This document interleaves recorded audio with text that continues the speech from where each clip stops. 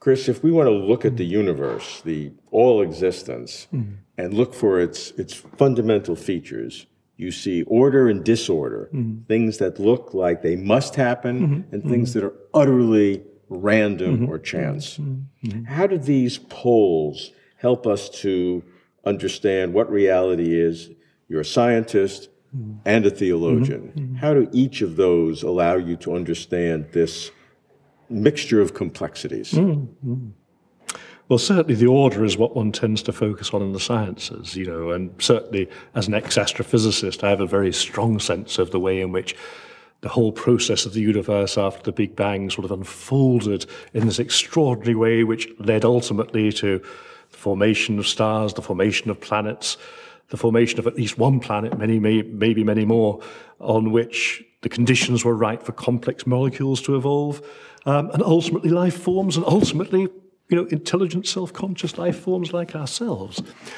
At the same time, I'm aware that when one looks particularly at the later processes that I've just described, the evolution of human beings, then clearly the universe didn't have to go exactly in the direction it did. People like Stephen Jay Gould, as a biologist, for example, have, as you know, have very much said, look, we could have been wiped out by an asteroid at an early stage. There's no particular reason why things should have got exactly to where they've got now. On the other hand, there have been other biologists, and even somebody like Richard Dawkins would acknowledge this partially, who say that even when you allow for all those random things that could have happened, there's still a sort of predictability in the evolutionary process. Simon Conway Morris, in particular, has talked about evolutionary convergence, the way in which, in practice, if there's a particular adaptation that will work in a particular ecological niche, then in practice, from very different starting points, you will find sort of evolutionary lines that tend to converge on that particular adaptation. And you can think of things like the way in which certain mammals in the sea, for example, look quite like fish, even though they've actually started from a very different point of view.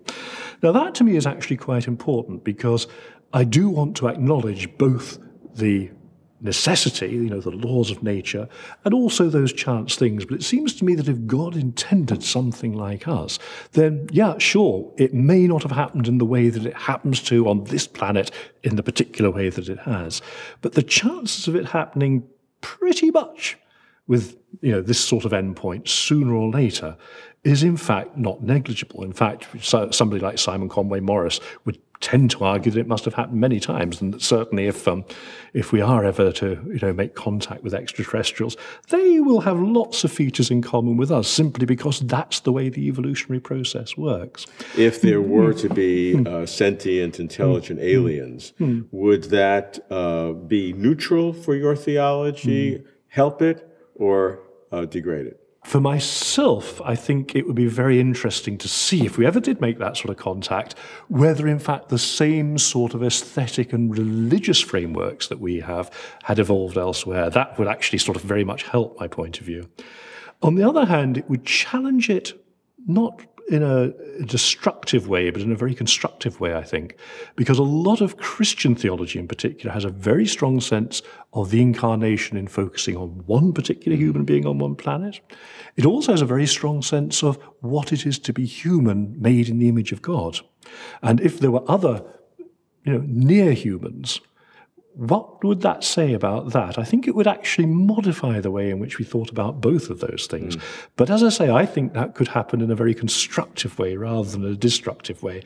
But it would certainly mean, as so often happens, that we would have to modify our theology or go deeper into our own theology in order to understand it properly. But, that's the way science works. Science is always progressing. Why shouldn't theology? Well, that's a fundamental point. And as you look at the order and disorder in the universe, and you see in theology a willingness to adapt itself as science must adapt itself, that's a new view of theology that, frankly, very few theologians and perhaps even fewer believers are willing to accept. I think more theologians would accept it than you might recognize.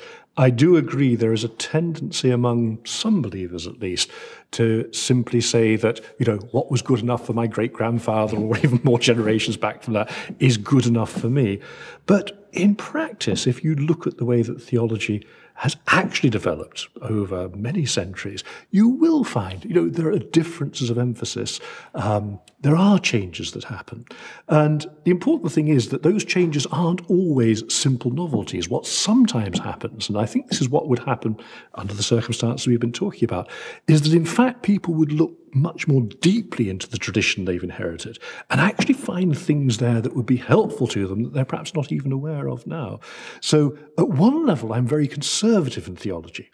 All that I've said may suggest that I'm a sort of wild radical and the average believer wouldn't sort of be happy with me at all. But my instinct always, as a theologian, is to say, okay, not simply what does this force me now to do in terms of changing my theology, but what resources does the theological tradition within which I'm working, what resources exist already which might help me to sort of unpack this new issue that's arisen? So in a sense, I'm a wild radical. At another level, I'm actually quite a deep conservative. But it's a sort of deep conservatism which I agree some apparently conservative believers wouldn't be very happy with.